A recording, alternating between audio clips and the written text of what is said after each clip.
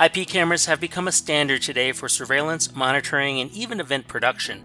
They use the RTSP protocol to stream through either an Ethernet cable or Wi-Fi on a private network. If you know the IP address, it's easy to view the stream locally or even use switching software to access multiple cameras. But when it comes to sending the stream to social media or for viewing on your own website, things get a little more complicated.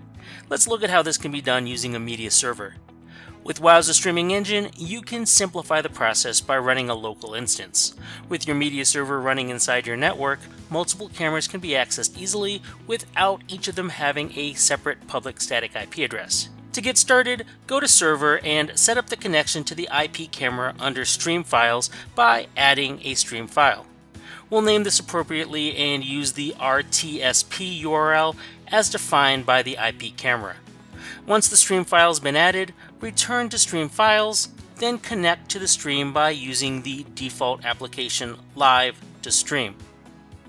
Once we're finished, we can access the application Live and verify the stream is working under Incoming Streams.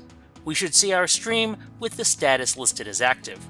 By default, this stream is being converted into multiple protocols for playback, and to test it locally, click on the stream and use the Test Player option to see the stream running. If you're using Chrome, you can test the MPEG-stream by hitting Start. To test from a local hosted HTML page, we'll go to the Mobile tab and copy the iOS link provided, which is how to access the HLS stream. For playback, we'll use TheoPlayer. Select SDK from the side menu and then click on Create. I'll choose to use this with HTML5. I'll name it something unique, and next I'll scroll down and choose HLS as my media server. Now I'll paste in the URL we copied earlier, load the code, and next we'll accept all domains for now, and then publish. It may take some time for the code to be generated. Once it has, we'll select how to embed my TheoPlayer HTML5 SDK, and while we could go to the step-by-step, instead we'll go to full sample page and download the HTML file. Then you can open up the file in your browser and click the play button on the video to see it working. A static IP address is required on Wowza Streaming Engine if you want to see this working outside your own private network. To send your stream to specific targets, back in Wowza Streaming Engine, go to Stream Targets and Add Stream Target. You can target Wowza CDN from here, send the stream to Facebook and even YouTube, or using RTMP, simulcast to other targets like Twitch or Periscope.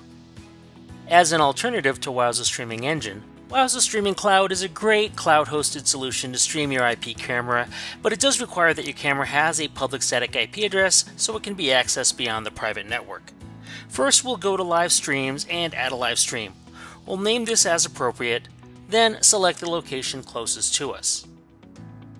Next, we'll choose IP camera and we'll enter the public static IP address for the camera as the source with any other information necessary for that specific IP camera. For now, we'll also bypass all the other settings and continue to click next through everything until we get to finish. Once the live stream's been created, we can then click Start Live Stream and confirm it. Now, it may take a few seconds for the live stream to start running, but once it is working, we can view it in a number of ways. We can use the hosted page URL to select and view the stream on a hosted page, although this option will only appear if you choose to create a hosted page. We can also use the player embed code to embed the player for playback into a website. Another option we can do is copy the HLS playback URL to use in a player like TheoPlayer. For a quick test of this, go to theoplayer.com/demo-zone. Using the test link, enter the TheoPlayer playback statistics page and paste the URL that you copied into the field. Now you can load your stream and then click the play button to see it live. If you want to simulcast this live stream, Go back into Wowza Streaming Cloud and stop the live stream first before making this change. Go to the top menu to Advanced and choose Transcoders from the dropdown. Pick the transcoder for this stream, and then select the Outputs and Targets tab. It's from this top Pass-Through stream that you'll want to add a target stream. Facebook Live and LinkedIn Live are defaults, but for YouTube and other social media, you'll need to choose Custom. You can set up as many target streams as you want. Well, that's it for streaming IP cameras to websites and social media. For more information, please contact us at Wowza.